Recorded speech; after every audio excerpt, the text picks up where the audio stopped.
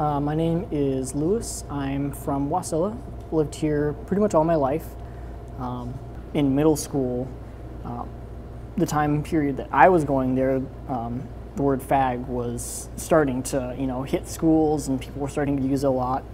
And people were calling me that name a lot, and I was taking it as they knew, how I felt inside, and I was like freaking out, obviously, like 11 years old, and people already know without me even telling them, what's the rest of my life going to be like. The people at my school were very religious, and tried to come out one year and told one friend, and of course she told everybody else, and came to school the next day, and like 9 or 10 people all around the flagpole holding hands, and as I walked in, their little leader was like, oh, we're praying for your soul, we're praying for your soul, we're praying you'll get better. And I was like, oh crap, this is not good. I thought it was kind of all over then, but I told them it was all a joke, and they believed it. When I was 19, my mom had come over while I was living at my old apartment, and she was helping me clean up. And she just casually asked, have you been out on any dates, the mom stuff.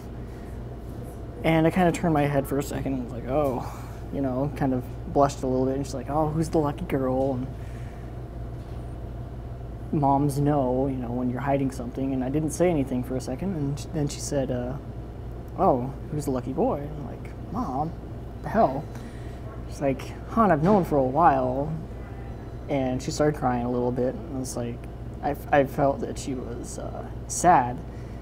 And she just stared at me and was like, stand up and give your mama a hug. And so we hugged for a little bit. And she said that she was going to tell my dad. But my dad had already found out by that time. One of my friends had talked to another person that worked at the hospital with my dad.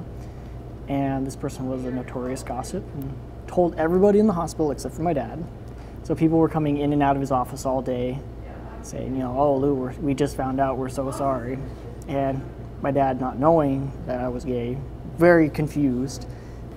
And then a gentleman that himself was gay, he came into his office and was like, oh, the hardest part's over, it's cool running from here. And my dad, okay, what the fuck is going on? It's like, we're talking about your son. And, what do you mean, what about my son? What's going on? Like, oh, you don't know. So then I didn't get to come out to my dad the way I wanted to, but he found out anyways. He made it very clear that he,